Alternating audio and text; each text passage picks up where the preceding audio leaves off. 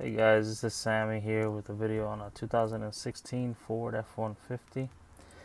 I went ahead and bought a Kurt 14017 tow package. It's rated at 10,000 pounds, and then I think it's 1,200 pounds of tongue weight.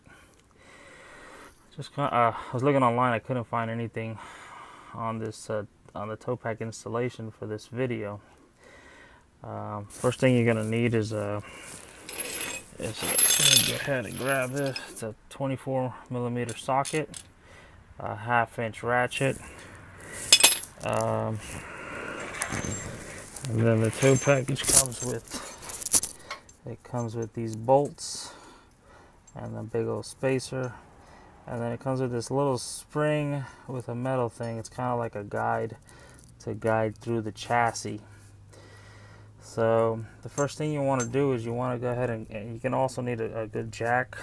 And what I did was I tied it to the jack, and then I lifted it up to where I wanted it. Of course, you need to move this. You need to take the spare tire out first, of course. And of course, I got that out the way already. So once you get that out the way, and then you get the tow package in place, you're gonna want to go ahead and kind of, find where all the holes are at, and bolt it in place where it needs to go.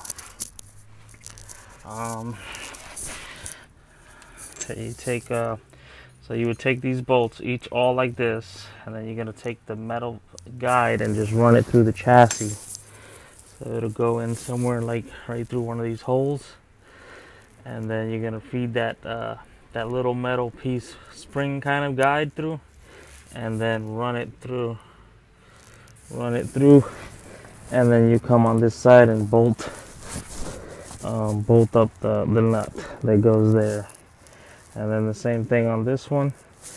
On this one, I was having trouble. I kept on trying to run it like this, but it won't fit through there. So what you got to do is, the one closest to the bumper, you gotta run it through the back, and there's a big enough hole to run this metal spring through, and then guide it through there. It's gonna be the same thing on the passenger side. There's a little hole here where you're able to run that bolt through, and then pull the metal string right through here, and then put your nut on. And then the same thing on that one.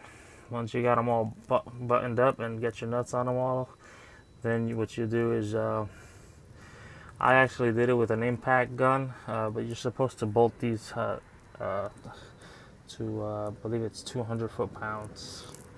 And then you hook your ground up for whatever this is. I believe this is probably your lights or something like that in your back. And you should be good to go. Thank you very much for watching. Like and subscribe.